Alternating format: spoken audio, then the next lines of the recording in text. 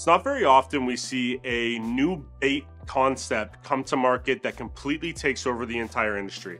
And that's what's happened with the dice rubber concept. So this was originally created by a brand called Fieldside in Japan, popularized by OSP, and it has been winning tournaments and driving people crazy because they can't get them for probably a year and a half, 2 years now. Now, the reason I'm bringing this up is because there has been some other companies sort of bringing this dice concept into more of a real category now, because a lot of brands are kind of expanding on it, learning what will work, what won't, and trying to put their own little twist on it.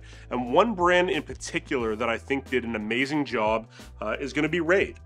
So Raid actually had I'll start with the origins of the name the One Way. This is the Raid One Way. Obviously, this is a dice style bait, so it's going to have, you know, silicone skirting through a little plastic bait profile. This one has some added features which we're going to get to. Raid is a very famous, if you're not familiar, Raid is a very famous bank fishing brand in Japan. Their whole concept is based on fishing from the bank. So a lot of their baits kind of look a little bit buggy. Yeah, they make some really, really cool stuff.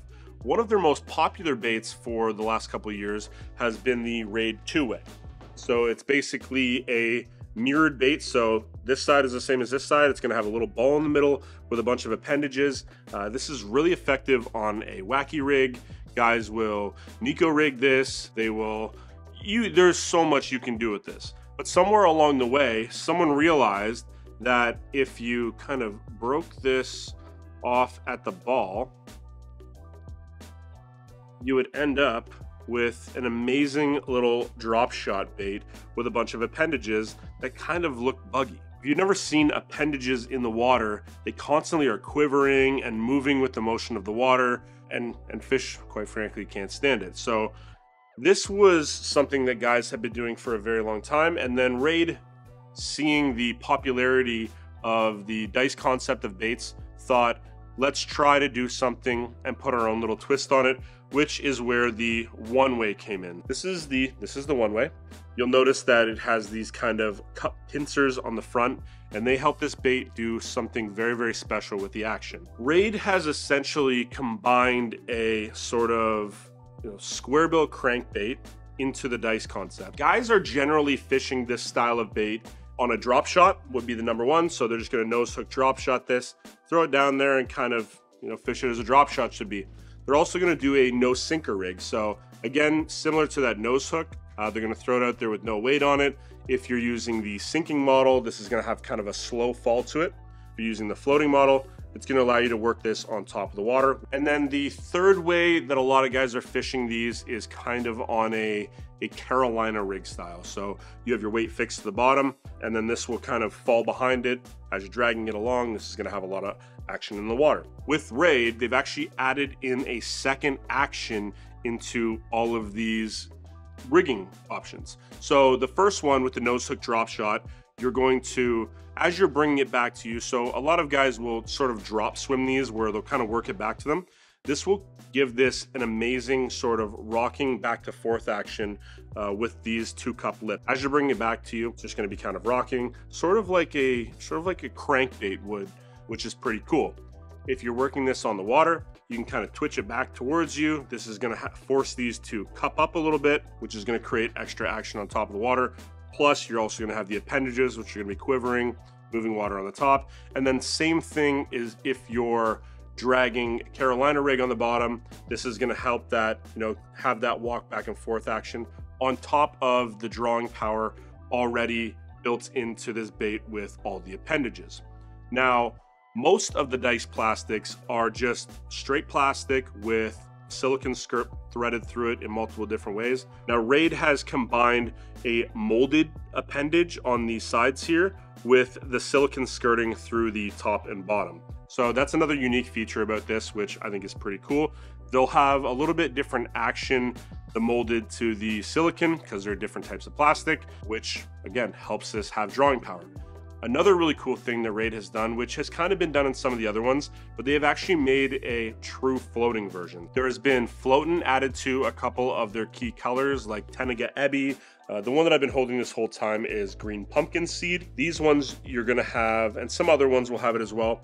You're gonna have the option to, with some, either have floating or sinking, or some will just be available in float.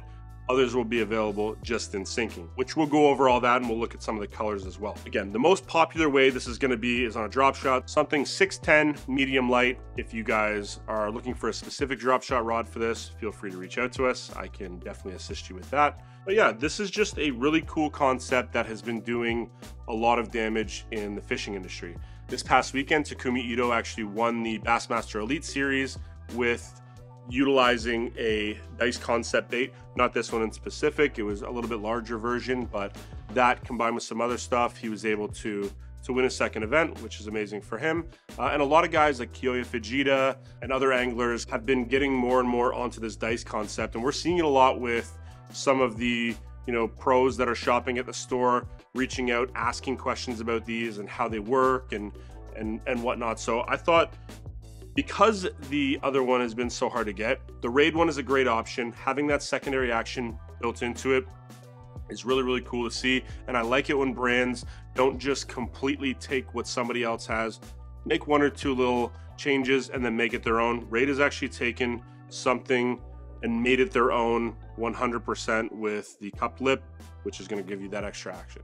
If you guys are having a tough time on the lake getting a bite, this is definitely something you're going to want to try out. We've ran through the colors in the drop before, but if you've not seen that drop, I can run through them again for you, and we'll look at which ones are floating and non-floating. That one that I've been holding in my hand is the floating version of pumpkin seed. We're also going to have the regular green pumpkin seeds. Another thing you'll notice between the floating and the non-floating, if they do have both versions, the floating version is going to be much more opaque, so it's going to be a very solid color, whereas the non-floating is going to kind of be a more translucent color, I will say. We're going to have Scuppernong, which is floating, so this is going to be that solid color, as you can see here.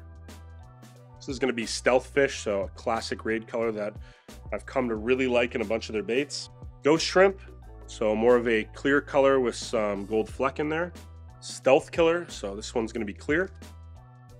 Tenaga Ebi, so this is going to be a floating version, so again, that opaque, super solid color. This is my personal favorite, Orange Jab. So I've actually had a lot of success on this over the last couple weeks. We're going to see Smoked Shrimp, and then finally Aomiso. So yeah, those are the colors that are available.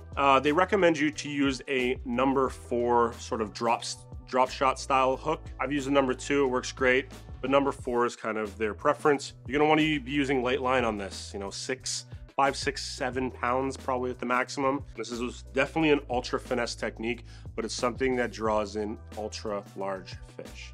So next time you guys are out, you're having a rough bite, try to throw something new. The dice are definitely here to stay, and for a good reason. They catch big ones. See you guys later.